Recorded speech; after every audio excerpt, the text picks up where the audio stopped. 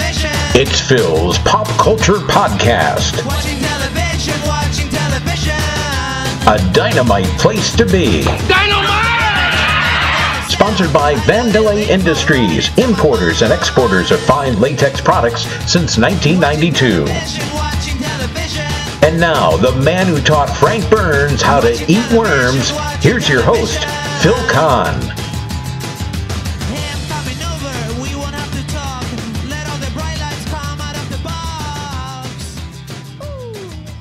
And thank you, John Meany, wherever you are. I am indeed Phil Kahn, and I very warmly welcome you to the latest edition of Phil's Pop Culture Podcast. I'm extremely excited about today's guest, Jeff Annison. Jeff and his partner, Paul Scanlan, are co-founders of Legion M, the world's first fan-owned entertainment company, and an organization of which I'm a proud investor. I recently had a terrific conversation with Jeff to find out more about his background, Legion M itself, and their past, current, and future slate of really creative, unique, and groundbreaking projects. Let's listen together as Jeff tells us all about a company that is more than just a fun idea, but the foundation of an organization with the potential to forever change Hollywood. Hi, Jeff. Thanks so much for being on the program today. Oh, my God. It is the privilege of a lifetime to be on your show, Phil, and it has nothing to do with the fact that you just asked me to say that. No, of course not. I didn't feed you those words. I'm sure they're heartfelt. Yeah. No, joking aside, it's a real pleasure to talk to you today. It's so great to have you on. Now, before we get into Legion M, I wanted to talk a little bit about your background so people can get a chance to know you a little bit. And I do want to call attention to the Legion M website. It's at legionm.com, and I'm sure all the listeners will check it out after they listen to the podcast. But I really like the bios that you and your co-conspirator, Paul Scanlan, have on there. First of all, your nickname is Turbo. It says that your superpowers are limit smashing and trail breaking. Arch rivals are telemarketers, conference calls, stupid rules. Your weaknesses are board games, fast cars, cold pizza, and knock-knock jokes. Wow, I guess that says it all. But tell us a little bit more about yourself and your background. Well, I think it pretty much sums it up in that bio, which we spent a lot of time and money to develop. But no, I'm a serial entrepreneur. I was actually originally a mechanical engineering major in college, and I spent the first few years of my career working. Actually, I started off designing theme park rides, which was really cool. I worked on Jurassic Park the ride at Universal Studios. No way. Yeah, I did. It's actually kind of funny. They're just in the process right now of reskinning that ride. And I'm very around Jurassic World. Yeah. And I'm very worried because the effect that I worked on, and again, this was my first job out of college, but was one that involved a falling Ford Explorer. And there aren't any Ford Explorers in Jurassic World. I mean, there is, but I'm a little bit worried that the effects that I designed for that ride are maybe going to no longer be there. So we'll have to see. Keep my fingers crossed that retains. But yeah, so I did that for a few years, and then I worked in the toy industry for a few years. I worked at Hasbro, designing spin pops. I worked at a speculative toy design company where I was the proud inventor of whistle missiles and fart darts and a bunch of crazy stuff like that. Yeah.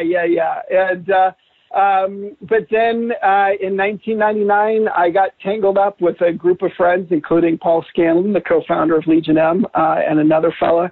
And the three of us started a company called MobiTV, and we were the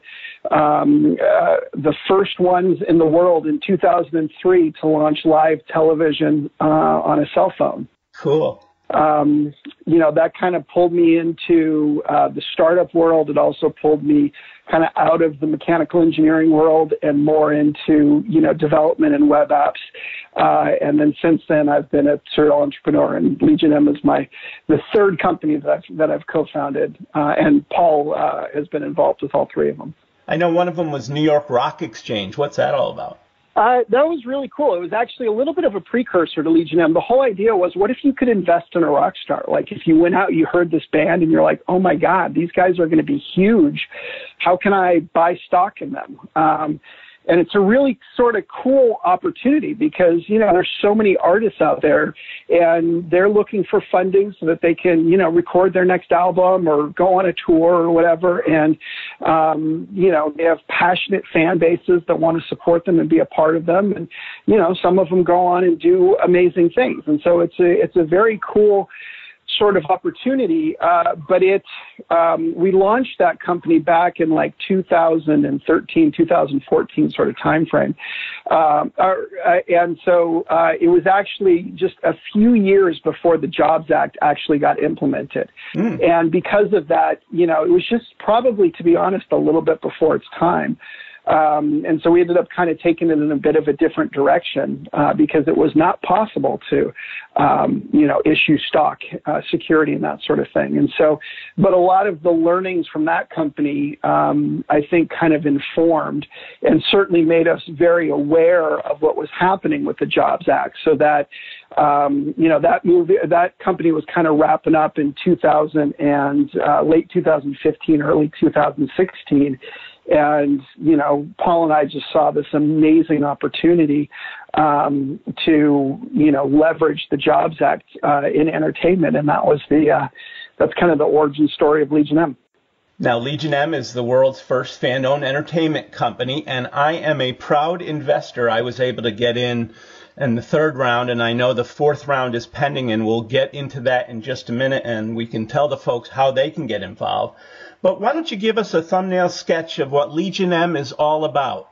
Yeah, well, it's the world's first fan-owned entertainment company. And the way that I describe it, it's kind of like everybody, like all the biggest film fans in the world, pooled their money and said, let's create an entertainment company of our own. Mm-hmm. And the reason for it is pretty simple. It's the fundamental premise is that if you've got an entertainment company that's owned by a large audience of fans, you have a fundamental competitive advantage when your projects are coming to market.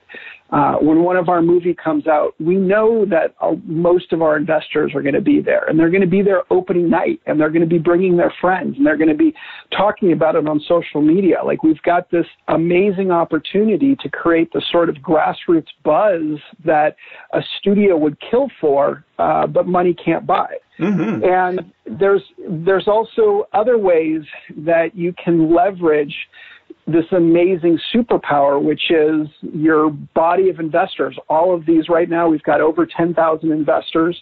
Wow. But, all of these people that are part of the community, we use that as a resource to help us make content decisions and to, help us scout new intellectual property and, hopefully try and develop the next great franchises. And so it's a very exciting company. It's an exciting opportunity. It's the sort of thing, it just became possible. I mentioned the Jobs Act earlier, which is some securities laws that just went into effect a couple of years ago. So, I don't think that we get credit for being the first ones to think of the idea of a fan-owned company, because I can't imagine that nobody thought of this idea before. Oh, I'm sure nobody did. You and Paul must have been the first one. Let's go with that.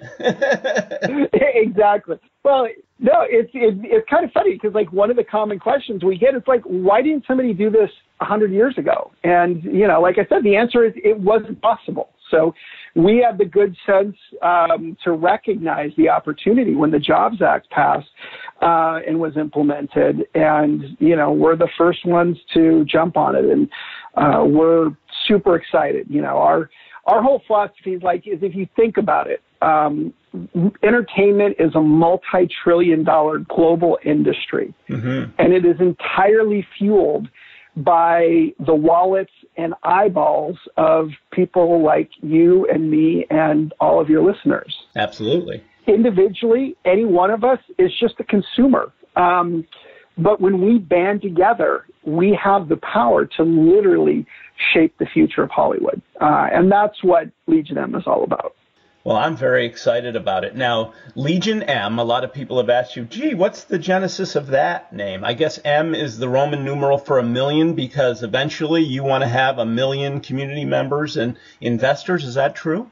Yeah, that's exactly the idea behind it. We were looking for something that, we liked Legion just as the connotation that it's an army of people, like this massive, legion of people that, that would be uniting to make this stuff happen. And when we realized that M with the bar over it was the Roman numeral for 1,000,000, I mean, if you think about it, that's a long-term goal, and we know it's going to be hard, to get there. Yeah. But if we could, right now, the minimum investment for people who decide to invest in Legion M, and you don't have to invest in Legion M. We should talk about that too. But you can join for free as a member. There's absolutely no cost. But for the people that like it enough that they want to invest in it, the minimum investment is $100, and the average across everybody is probably around $500.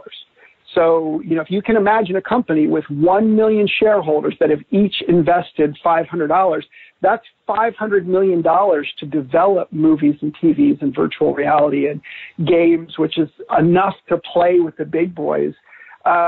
But more importantly, when those projects release, there's 1,000,000 people standing behind them, which is an incredibly powerful edge. It's the sort of thing we like to say, we can't make a bad movie good. Just having people involved with the Legion isn't going to help improve just inherently the quality of the film, but we can make a good film a hit. Mm-hmm. And I think that that's kind of the element that makes Legion M such a powerful business model. Like, it's a really fun idea, and a lot of people go, oh, yeah, this is awesome. I get to go behind the scenes. I get to get involved with all these projects. Yeah. And I think a lot of people look at it just from kind of the fun part of it. But the whole underpinning of it is that it's an incredibly powerful business model that gives us an edge when our projects come out. No matter what we're doing, we've got this edge that, I think in a lot of differences can mean the difference between failure and success for a lot of things. Indeed. And I know you're either helping to produce or helping to promote a slate of not just movies, but TV shows, even digital content. And we'll go into some of the projects in just a little bit. But as I mentioned, I was an investor during round 3. Round 4 is right around the corner. If I have a listener that's getting excited right now and then goes to the website later and reads about all the projects and wants to invest, and I know you said they don't have to invest, and I'm going to have to talk to you off air to say, no, they have to invest. Don't just take them as members. We want their money. We need their money. No, just kidding. How can folks get involved, Jeff? Yeah, so it's really easy. If you go to the Legion M website, you can sign up. We love the free members, and we've got, like I mentioned, I think we've got about 10,000 over 10,000 investors, and we probably have close to 40 or over 40, probably close to 50,000 in the community overall. Mm-hmm. So part of the reason why we wanted to make it available for free so that people could join as a member, I mean, it's 2 reasons. First of all, like, the bigger we get, the more powerful we become. It doesn't matter whether you're a member or an investor. If you're part of the community, every single person that we add adds power to the movement. It's kind of like a snowball rolling down a hill. But aside from that, investing is a very personal decision. And, a lot of people, they may not have the money or they may not understand it. We have a lot of first-time investors that have never invested in anything before. Mm-hmm. And so we wanted to say, look, come in, join the community, be a part of it, see what this is all about. If you decide that you want to invest, that's wonderful. If you don't want to invest, but you still want to be part of the cause, that's wonderful too. But as you mentioned, round 4 is coming up. We're only allowed to raise money in specific rounds. Everything that we do is regulated by the Securities and Exchange Commission. And so we have to do things like provide audited financial reports. And when we opened this most recent round, we had to file this, it's like a 60-page document with probably about, and I'm not exaggerating, 300 or 400 pages of appendixes and addendums and financial statements and all that sort of stuff that all had to be filed with the SEC. So, this is not a, fly by your pants sort of organization. Right. You got to be really buttoned up in order to go through this kind of equity crowdfunding process. But we raise money. We're only open in distinct rounds. The last round, round 3, the one that you participated in, that opened, I think it was close to 6 months ago was when that one opened. And we've been closed for a while, and so we're just about to open round 4. We've doubled the number of investors each year. Wow. We founded the company in 2016, and in 2017, we doubled the number of people that we had in 2016, and then we're on track to do that again in 2018. So we're super excited, and it's you go to the website. You can also make a reservation right now, which I would highly recommend. We're going to start processing reservations on Friday, but you can kind of sneak in under the wire right now. And we guarantee that if you make a reservation, we're going to find a way to ensure that you get to invest. But if you don't, it's on a first-come, first-served basis. And 2 out of our 3 rounds have sold out. That can create challenges and problems and people that are frustrated. There's nothing more frustrating than finding something that's amazing and then just, finding out that it's all sold out. So, like I said, if it's the sort of thing that sounds interesting, just go to legionm.com, join us as a free member, and then if you want to invest, there's all the information there that you need to figure out how. So try before you buy. It's funny because I did that. I joined as a free member, and it took me about 20 minutes to look through all the projects that you're working on before I signed up. I don't know what took me so long. Oh, that's fantastic. That's fantastic. Well, it's funny because a lot of people actually get introduced to us via a Facebook ad. Yeah, that's how I got involved. Yeah, and so, which is wonderful. And Facebook is so amazing because it allows us to kind of go out and effectively target people like yourself that we think are going to be interested in this and get the idea. But at the end of the day, people are responding to an investment advertisement in a Facebook ad. Is there anything scammier than that? Right? It's just, that's why we really go out of our way to make sure that people, do their due diligence. There's a ton of information on our website, and you can go look through that 60-page document that we filed with the SEC, and you can see all of our audited financial statements, and all the data is out there so that people can make an informed investment decision if it's the sort of thing that they want to get involved with. Oh, yeah, I read it cover to cut. No, I didn't. I didn't read it. But I did take a look at all the fun projects. So we've talked about kind of the dry technical details of it. Let's get into the fun part, Jeff. I want to talk about some of the projects. Now, there are a million of them. And again, if you go to the website, you can check them all out. And they're so diverse and so clever, a lot of them. But the first one, the one that really turned me on, is a movie called Mandy, starring the iconic Nick Cage. Tell me more about Mandy. Well, Mandy it's a truly unique movie. We actually, when we signed up for this movie, which was about, 6 or 8 months ago, when we agreed to invest in this movie. And this, just to give you some background, it's produced, the main producer is Elijah Wood's company, which is a company called SpectraVision. Okay. And it's Elijah, and he's got 3 partners, and they had been producing this movie. We met them very early on in the history of Legion M, and we just hit it off, right? Their company and our company share a lot of the same DNA, and we said, we've got to find a project to work on. And they came to us with Mandy. And Mandy is not a mainstream movie at all. It is a very niche film. Mm-hmm. And so much so that we created a special label for it called Legion Midnight, because it is a true midnight movie. It's the sort of thing, I like to describe it as it's kind of like Apocalypse Now meets Clockwork Orange. It's very weird. It's violent. It's dark. It's weird. And did you say weird? Yeah, but in an amazing way. I mean, it's visually stunning. It is.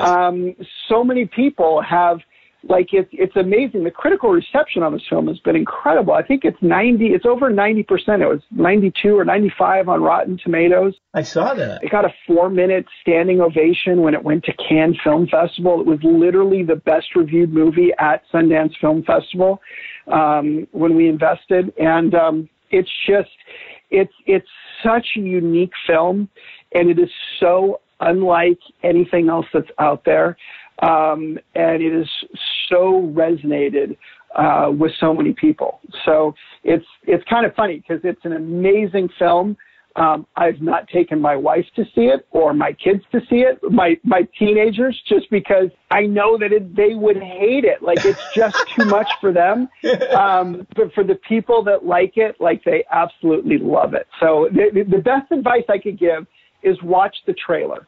I like to say, we like to say that the trailer is like the double black diamond sign in front of a ski run. But if you watch that trailer and you're like, that looks good, you're probably going to like it. But if not, you've been warned. I can see where it's not everybody's cup of tea. There's a lot of blood and gore, but you're right. It is unique. It is weird, and you did mention it was weird twice. One of the coolest things, one of the weirdest things that I wanted to ask you about on the side is the Cheddar Goblin. It has become its own little cult classic. Fill the listeners in on what the Cheddar Goblin is. I don't think there's any way to describe what the Cheddar Goblin is. You just have to see it. And I'm sure by this time, if you do a YouTube search, you can probably see the actual footage from the movie. I don't know that for a fact, but I would guess that it is. But it's just a completely non sequitur.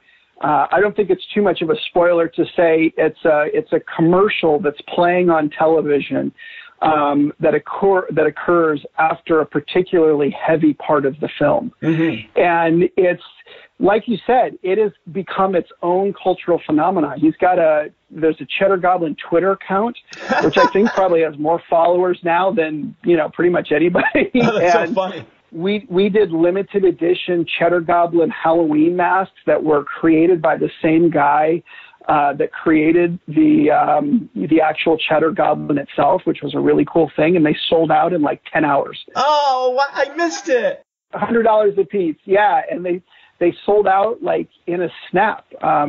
It was absolutely incredible. There was an article that I read that broke down the Cheddar Goblin scene and explained in like a master's thesis level detail why Cheddar Goblin was, and this was the title of it, Cheddar Goblin is the greatest cinematic moment of 2018. And it wasn't like a joke, like an ironic, like, haha. It was literally this guy, going down the rabbit hole of why this was even though it's this completely random non sequitur sort of thing, how it was such an essential part of the movie and the layers of meaning that it had. So it's absolutely incredible. It really is. And some of the other films that you've supported, or we've supported, I should say, Bad Samaritan, which is a thriller movie directed and produced by Dean Devlin of Stargate and Independence Day fame, and Colossal, a monster movie written and directed by Nacho Vigalondo, starring Anne Hathaway and Jason Sudeikis. What other films, or do you want to say a few words about those couple of films or other films you're working on? Yeah, well, those are the three that are out right now. Mandy is available on demand. Like, you can watch it at home. It's going to be on Shudder. It'll be streaming on Shudder. I'm not sure when that actually happens, but you can watch it in your living room tonight and see for yourself what all the hubbub is about. Mm-hmm. Colossal was an amazing movie. That was our first project. That was about a year and a half ago, with Anne Hathaway and Jason Sudeikis. We were much smaller when we launched that. And it's, I think that's a real hidden gem of a movie. I think it's available on Hulu. If not, it's definitely available on demand. But I would really encourage you to check that one out. That is a much more, mainstream probably isn't the word for it. It's still, it's a very unique film, but it's much more accessible than Mandy. It doesn't have the blood. It doesn't have the gore. It's very creative. It's one of the most out-of-the-box movies that came out that year. It made a lot of critics like best movies of 2017 list. And Nacho Vigalondo is this real up and coming star. This was his first true English language feature film, I believe. But he is incredible. You can kind of watch out for him in the future. And then with Bad Samaritan, like you said, that was Dean Devlin. I mean, you can't get any bigger than that. Dean Devlin literally wrote and produced Stargate and Independence Day with Will Smith. Yeah. And he created Leverage and The Librarian. Like, this is a guy that is literally made billions of dollars at the box office and has succeeded as well as failed. He's had flops. He was actually, he directed Geostorm. But he has succeeded and failed at levels that so few people in Hollywood ever achieve. It's remarkable. Yeah, I wish I could fail at his level. Yeah, exactly. Well, no, I mean, it's funny we say that. And I think Dean recognizes the value of it. It's like when you are an entrepreneur and when you're starting something and when you're trying to do different things, and Dean is that guy, the failures are just as important as the successes in helping you kind of achieve the next step and get to the next level. So we were thrilled, absolutely thrilled about the opportunity to work with Dean. We had a wonderful time on the film. It's a great film. It stars David Tennant in a masterful villain role, kind of a la Kilgrave and Jessica Jones. Like, he is an amazingly evil villain. It's funny. Like, I think of David Tennant as the Doctor, but he plays an amazing villain. And anyway, so it's and that one is available on demand, I know for sure. And I don't know if it's on Netflix or streaming, but again, if you just search Bad Samaritan, you'll find out where it is. So we've got a little something for everybody. I mean, like you said, our slate is purposely diverse. It's diverse across genre. It's diverse across medium. Like we've been talking about our films. We also have a number of television shows that are in development, nothing that's launched yet. We've got a virtual reality project with Stan Lee and Kevin Smith. Like if you want to succeed in Hollywood, you need to diversify across genre and across medium. And especially as a fan-owned company, we know that there's not like one project that's going to satisfy everybody in the Legion, but we really aspire to have enough diversity so that there's a little something for everybody to love. And if you don't love one, you can love the next. Now, as of this taping, you mentioned Stan Lee. Stan Lee passed away yesterday, and so sad. But one of your projects, as you alluded to, Icons Face to Face, paired up Stan with Kevin Smith. Can you give us a little sneak peek of that whole concept with the Marvel comic legend? Yeah, absolutely. I mean, there's actually two things that we did with Stan that I think are worth talking about. And again, with the news yesterday, it's an extremely poignant time. But I think it probably speaks to the power of Icons, which is our virtual reality series. It was a pilot for what we intend to be a series. And what we did was we shot it was about 90 minutes worth of footage with Stan Lee and Kevin Smith in Stan Lee's home. This was about a year and a half ago. It was before his wife passed away, actually. We got her as well. Okay. But we shot it in virtual reality, and the whole idea behind it was we wanted to create like a living legacy for Stan. Stan's a guy that has influenced countless people around the world, and his stories are going to continue to influence countless people for generations to come, the characters and the stories that he created. And, we recognized at the time that virtual reality was just at the very beginning. Like it's not like mainstream. It's not widely accepted. But everybody sees the potential for it. And there's a lot of people that are betting tens of or hundreds of billions of dollars that the virtual reality is going to be as transformative for entertainment as television was back in the days of radio. And so, we kind of spotted this opportunity to say, when are you ever going to get a chance to capture a legend like Stan? Mm-hmm. And so we shot it. We shot it in this excruciatingly high quality virtual reality that even today, the best headset in the world cannot display the resolution of the footage that we caught. We literally captured the footage at the same resolution as the human eye is capable of perceiving. Wow. And we did that because even though there's no headset today that can show it in all of its resolution, we know that at some point in the future, and it may be a couple of years or maybe 5 years, but at some point you're going to slip that thing on and it's going to be like the Oasis, where it is visually indistinguishable from real life. Wow. And that's the resolution that we captured it, because we wanted to give people the opportunity generations from now to know what it's like to sit down with Stan. So it's, when you slide on the goggles, you are in Stan's, it's like his man cave at his house. It is you sitting a couple feet from Stan and a couple feet from Kevin Smith, while the two of them talk about everything from the creation of Spider-Man to what was the hardest day of your life and how did you get through it? It was an incredibly powerful and poignant interview. Like I said, his wife, who passed away probably about 6 or 8 months after this happened, she was there.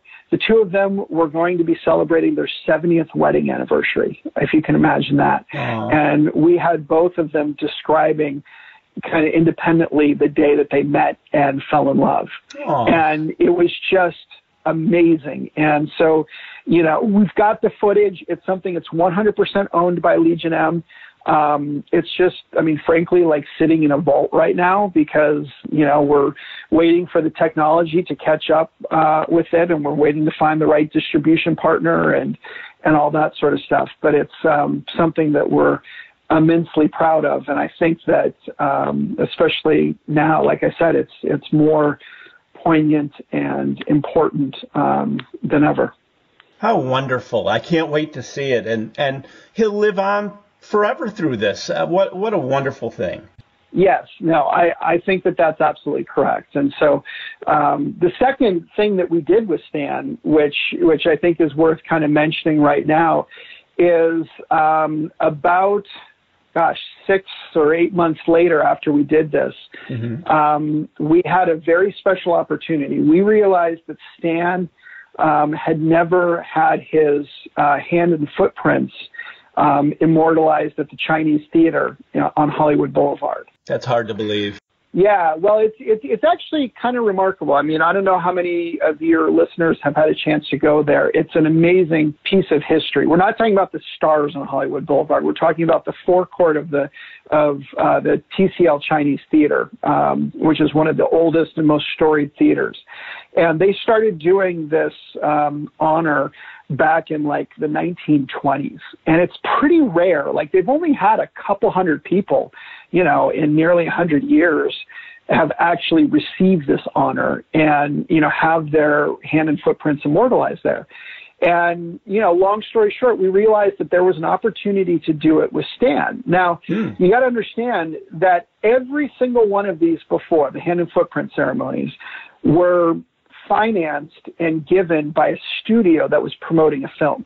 Oh. They're expensive, right? They have to shut down part of Hollywood Boulevard. They have to bring in grandstands and security, and you've got to pay for, care and maintenance of the concrete, in perpetuity. Like it's a substantial sum of money that it takes to pull off one of these. And it's always done by the studios, and they do it because they've got, tens of millions of dollars to market a film. So they divert a little bit towards this. It gets a lot of press coverage. Sure.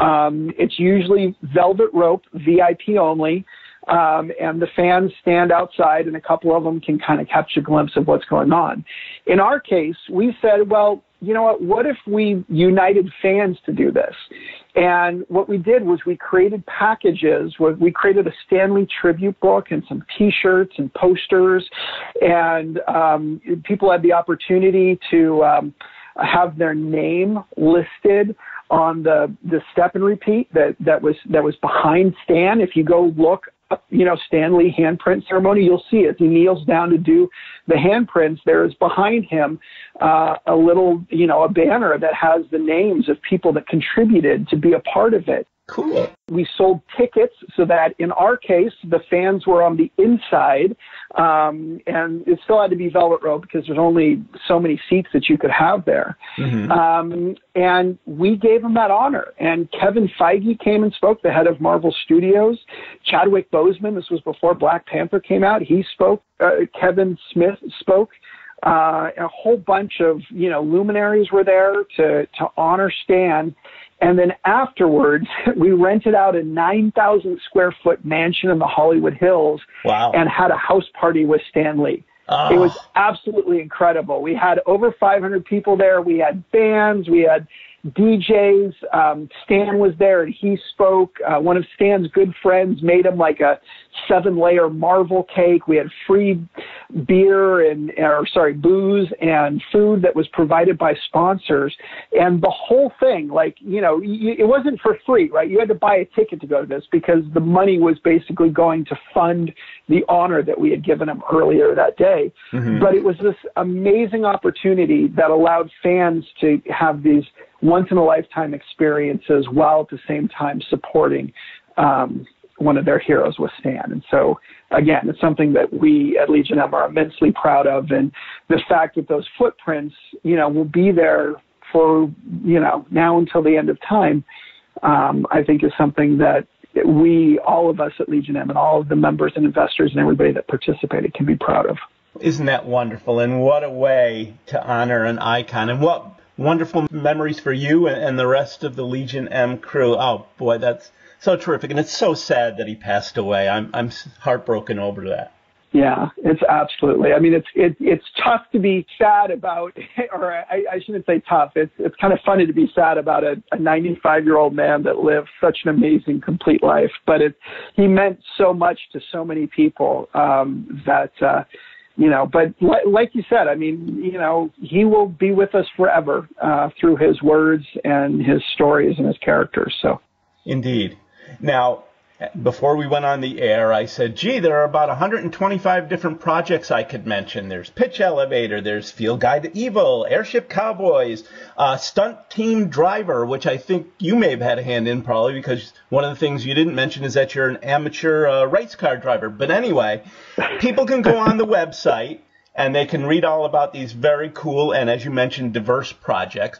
But why don't we just jump ahead and talk about some projects that are in the offing. I noticed recently there's some buzz about a movie called The Girl with No Name, a Western, I believe. And then there's also a 1-hour sci-fi fantasy steampunk series called Evermore. I think those are the two latest projects in the hopper. Am I correct? Yeah, you're absolutely correct. Both of these we've made significant announcements in the past couple months. Girl with No Name is a female-driven Western, think of like True Grit, but with a highly visualized style, say a la 300 or maybe the Sin City or something like that. So, featured around this young woman protagonist that's like a Katniss Everdeen, or like a Ripley from Alien. It's a really cool project. We've got a director. We've got a producer, a proven director and producer that are running it.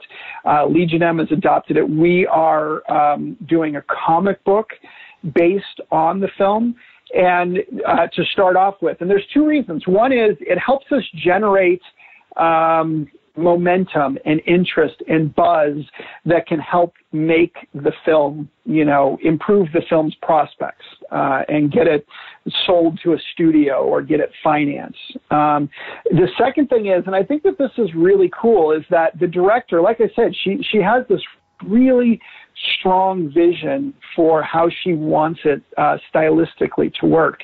And we recognize that a comic book is a really cool way for her to kind of flush out the design aesthetic, of the film and experiment with some different stuff and kind of get that honed in. And so it's a really cool opportunity. So we're going to be making some announcements after the first of the year about the comic book, so where you can buy it and get more information. So, that's something that's coming down the pike. And then the other project that you mentioned is Evermore, which is, this was a project that was brought to us by, it's actually 2 Legion M members who had written it. Oh. And it's a 1-hour series.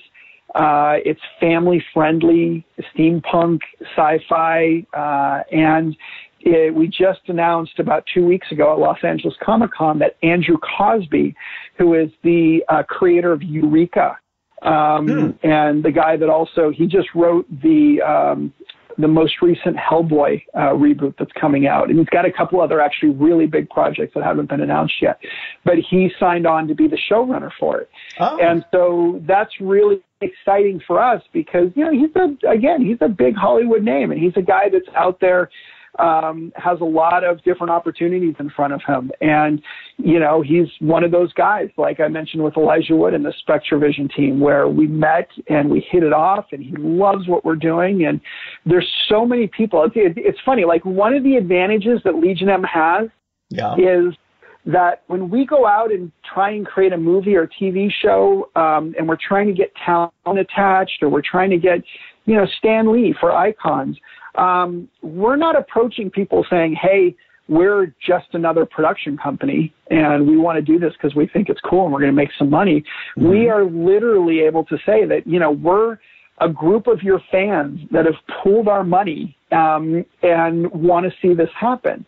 And that is immensely powerful for a lot of people, and in particular for the people like Stan and Kevin Smith, who frankly, they can do whatever they want, right? Mm-hmm. They've made it in Hollywood. They don't need the money. They can choose whatever project they want to get involved with. And when, there's dozens of people that are trying to get them signed onto their project, but you happen to be the one that is a fan-owned company, so far it's really shown itself to be an amazing advantage. And I think it's part of the reason why, even though we've been in business for, we've been in Hollywood for 2 years and we've raised a total of $5 million, which puts us in the 97th percentile probably of the people in Hollywood, that have money and decades of experience. And, but we've been able to level up very quickly. And I think it's all because of you, Phil, and, all the people like you. You specifically. It's me. It's all on me. Well, you're welcome. No, this is all very exciting. And listeners, if you've listened this far and you aren't excited yet, you must not have a pulse, because I'm just thrilled about what's going on here. You and Paul Scanlan, the co-founder, and all your team at Legion M are doing such a wonderful job. I'm so proud to be affiliated, and I'm hoping that all the listeners not only go on the website legionm.com to check out all the different projects and all the dry 60-page documents that Jeff was mentioning earlier, if you're so inclined. And I would hope that you would either join as a community member just to kind of try it out, try before you buy, and then hopefully support the organization as well. Jeff, it has been a true pleasure. As soon as I joined up, I said, wait a minute, I've got a podcast. I'm wondering if they'd come on and talk about Legion M. I would hope they would, and you so graciously agreed to join me today. Awesome. Well, thank you so much, Phil. We're thrilled to have you as part of the Legion, and what can I say other than onward and upward? Indeed. Thanks so much for being on the program, and I wish you and Paul and the rest of the gang much luck. Awesome. All right, Phil. Well, thank you so much for your time. We'll talk soon. I'd like to thank today's guest, Legion M co-founder and all-around great guy, Jeff Annison. Jeff, it was fun finding out more about a really cool serial entrepreneur, even though I forgot to ask you if you prefer Cheerios or Cap'n Crunch, and to talk about all things Legion M, a company I know will continue moving forward ever upward, or in the words of the immortal late icon Stan Lee, Excelsior. Watching television, We hope you've had a dynamite time listening to this edition of Phil's Pop Culture Podcast. Join us again next time for another stroll down memory lane. Until then, let's be careful out there.